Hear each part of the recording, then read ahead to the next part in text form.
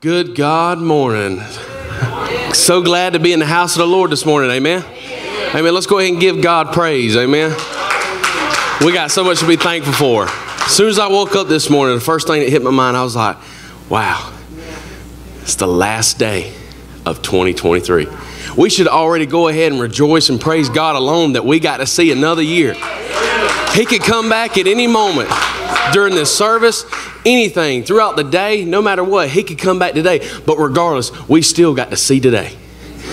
That's another 365 days. That's another year. We got to just live, be alive for Him and to come into His house.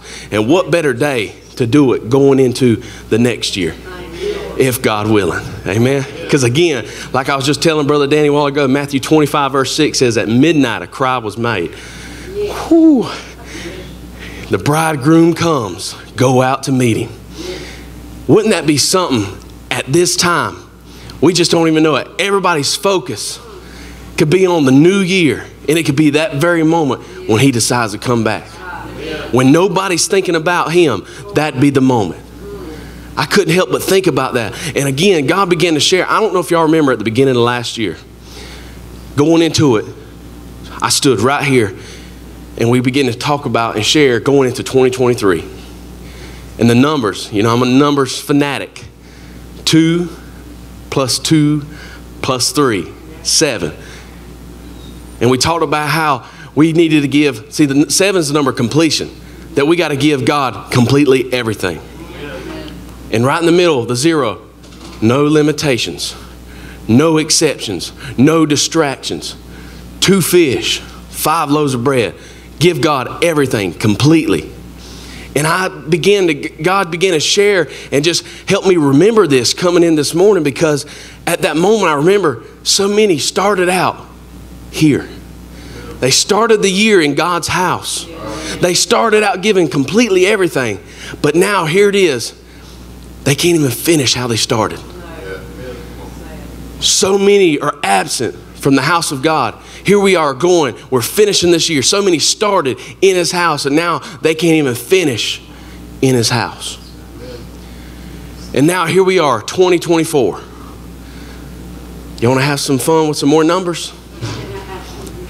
2024, we're going into 2024. 2 plus 2 plus 4 is 8. And God led me straight to Matthew 8, verses 8. Where there was a centurion man who had, as Jesus even said, great faith. You know what rhymes with 8? Great. We got to have a great faith year in 2024, amen? Because here's the thing about this centurion man that he did. He had, his servant was sick, and he wanted Jesus to heal him. And Jesus told him, I will come and heal him. But he told Jesus, he said, I am not worthy enough. Speak the word only, and it will happen. See, that's the kind of faith we got to have going into 2024, church. We got to have that. Speak the word only. So many in today's day and time, all they care about is a hand from somebody, a word from just somebody, instead of the words from the one and only God. Amen. We got to go into next year. Last year was about giving Him everything. Completely having everything. Some didn't do it. Some can't even finish out the year here for Him completely. And now here we go, stepping into a new year. Because again, here's some more 8s. Luke 18 verses 8 said, when the Son of Man comes, shall He find faith on earth? Amen.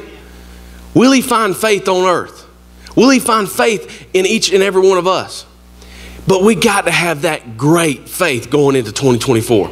That great faith where God is just speak the word alone. Speak the word. We got to have that faith where we are hungry and thirsty for the word of God. I don't care if I got to have a touch from somebody, or I believe a God alone. He ain't got to sit there and touch me every time. I got faith alone just in His word. Why? Because John 1:1, He is His word. Yes, He is. Amen. We got to have faith to just simply tell God, God, I'm here for your word. Speak the word alone. Yes. Speak your word only, and it will happen. Yes. Amen. That's that great faith we got to have going into 2024. Again, like I said in Matthew 25, it could be tonight. Amen. When everybody's focus is on a new year, man, you can't boast yourself in tomorrow. I hear people all the time talking about, see you next year. I say, you don't know that. That's right. Don't boast in tomorrow. Don't boast. No. You don't know what a day will bring. Could be it. And then everybody wants to talk about New Year's resolution. What's my New Year's resolution? Man, we don't need New Year resolutions. Yeah, like Pastor just said, we need a New Year revolution. That's what we need. Simply lives completely turning to God, living for God, but having that great faith where it's God's word that we're hungry for. We're coming for God's word and we're spreading His word. Amen. Miracles can still happen. Amen. All this stuff that we simply think, oh, that was just in the past, they can still happen. But we got to have the great faith going into 2024. Amen. 2024 is going to be full of great faith, great disciples. I had somebody just the other day too talking about how many followers and how many people they had. And you know, it's just one of those things. And I just spoke up and I said, you know, God, Jesus Himself had many followers. They followed Him everywhere. But usually it's for His hands, for His touch. And that's why it just surprised Jesus so much when this centurion man sat there and said, just speak the word alone. And Jesus is like, man, he was completely marveled and was like, I haven't seen such great faith. Amen. The fact that he knew who God was and he believed in Him enough to say, it's just your word. Just your word. Speak your word and it'll happen. Amen. That's why, and I told him, I said, yeah, Jesus had many followers just for that reason. I said, but at the end of the day, He only had 12 disciples. That's right. 12. And even further, He only had one go all the way to the cross. Right. Come on. Again, we got to be that one. Praise God. Yeah. Somebody look at your neighbor and say, this year, 2024, I'm going to be the one. I'm going to be the one. It's time we step up and have that great faith to start that New Year's revolution. Amen? To Jesus be the glory.